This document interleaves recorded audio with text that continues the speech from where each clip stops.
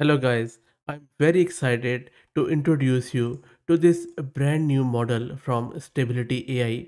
This model is called as Stable Video 3D or SV3D for short.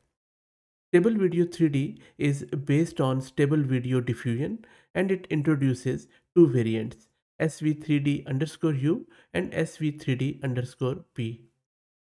With the help of this SV3D model, you can generate 3D videos from a single image. If you go to the product page of this model, you can see some of the videos in action. Now, the quality of this model is quite supreme. For example, SV3D underscore U creates orbital videos without camera conditioning, while SV3D underscore P allows 3D video generation along specified paths, improving upon prior models with enhanced multi-view consistency and quality. Stable Video 3D can be used now for commercial purposes with a Stability AI membership.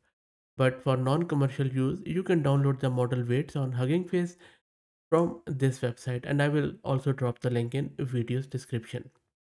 But make sure that you have good GPU with lots of VRAM plus a lot of memory, because this is not a model for faint hearted. It is quite a big model and requires a lot of resources. Now, having said that, let me give you a bit of an overview of this model.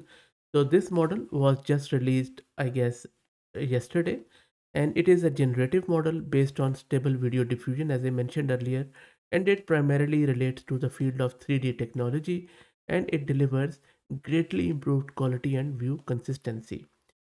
And as I mentioned, there are two variants which comes with this model, SV3D underscore U and underscore P. Underscore U generates orbital videos based on single image inputs without camera conditioning, whereas SV3D underscore P extends the capability of accommodating both single images and orbital views, allowing for the creation of 3D video along specified camera paths.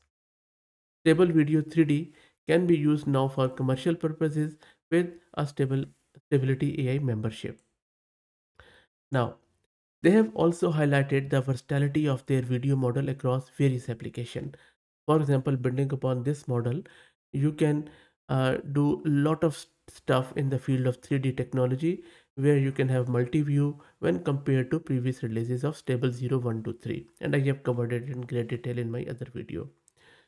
Now, this is primarily is all about video diffusion.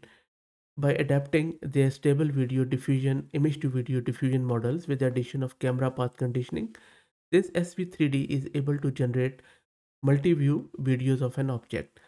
The use of video diffusion models, in contrast to image diffusion model as used in the previous ones, provides major benefits in generalization and view consistency of generated outputs.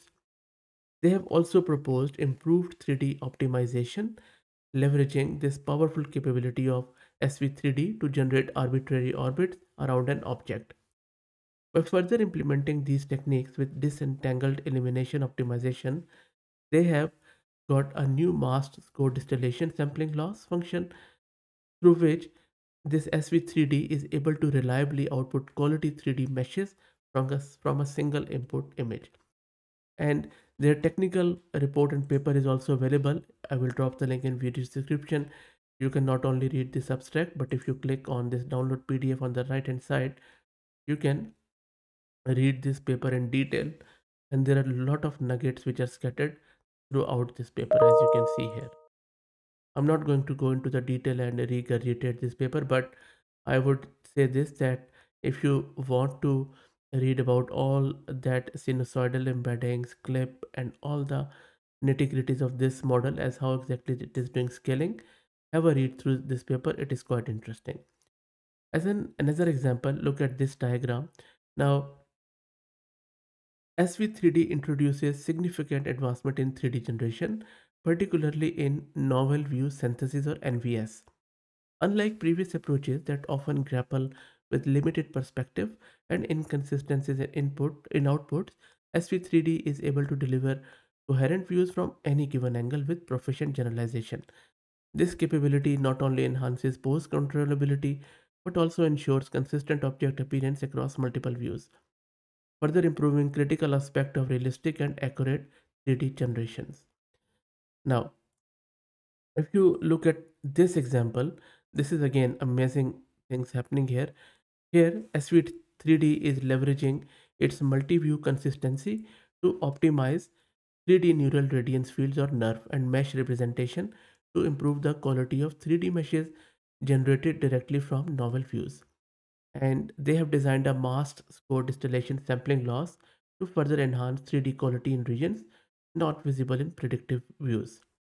Now, there are a lot of good stuff happening in this model. I can't go into each and every detail, but just to show you final 3D mesh result obtained using SV3D compared to outputs of STRNet and Stable 0123, look at this video.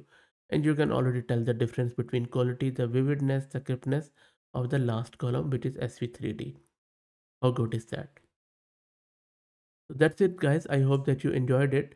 One more thing before I go, let me show you the installation steps too. If you are, brave enough to install it and you have the real meaty system with you, go to this GitHub repo, then scroll down, and then from there, let me. This is clone this repo.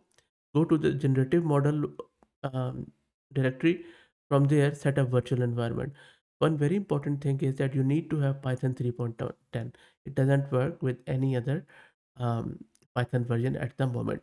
And also make sure to have PyTorch 2 install. It doesn't work with any other version.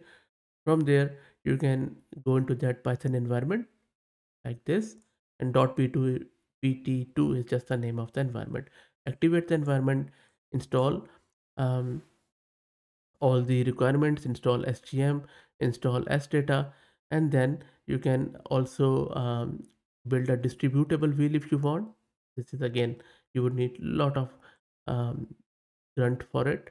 And then for inference, you can either do STXL base 10 or refiner 10. And also, if you're able to install it locally, and if you want to run it with the graphical user interface, then they also have this Streamlit demo, which you can run locally by simply doing sampling.py. Again, you would need quite a meaty system for that, unfortunately, because this is video generation, and for that 3D one. So don't expect any commodity hardware you doing it. And then, of course, there is an invisible watermark detection and a lot of other things which are scattered throughout this one. I'm not going to go into the detail of it. But that's it, guys. I hope that you enjoyed it. If you have any questions, please, or thoughts, share in the comments, please. If you like the content, please consider subscribing to the channel. And if you're already subscribed, then please share it among your network as it helps a lot. Thanks for watching.